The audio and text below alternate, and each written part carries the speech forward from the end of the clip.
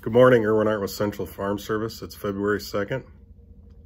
We've been going through a lot of data. Just sifting through thousands of acres of data, looking at things, and what I'm here to do is try to find what's a strong return on investment for you, the grower. And one of the things we're really starting to see is stabilized nitrogen in the spring. We've always done a lot of stabilized nitrogen in the fall. Springtime, we haven't done as much.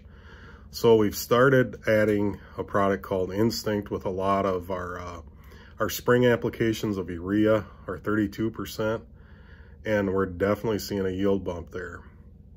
So you start looking at these corn hybrids. Well, a lot of the hybrids, as we shift the nitrogen later, even in a side dress application that we stabilized with Instinct, we're seeing a pretty darn big yield response.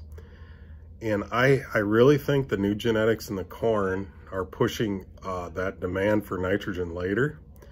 We do a lot of tests and trials, and last year we did some nitrogen super late and with Instinct and saw a great response. I really think we need to change our thinking on nitrogen again and make sure there's nitrogen, enough nitrogen early that corn gets to about waist high before it really starts using a lot of nitrogen.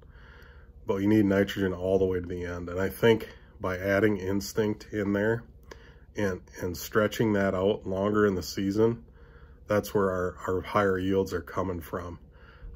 We did a lot of learning blocks this past year, and it's just dramatic. So I think using Instinct, which is around $8 an acre, I mean, we got a good price on corn. Hopefully it's around at least $4, $5 this fall coming up. So it's a solid return on investment. I'm talking, in the range of 10 bushels, a lot of our trials were. Some were more dramatic depending on the soil type. If you have a more coarse soil, it definitely showed stronger. But make sure you have enough nitrogen late in the season for those corn plants. We don't want to run out of gas and jeopardize any yield.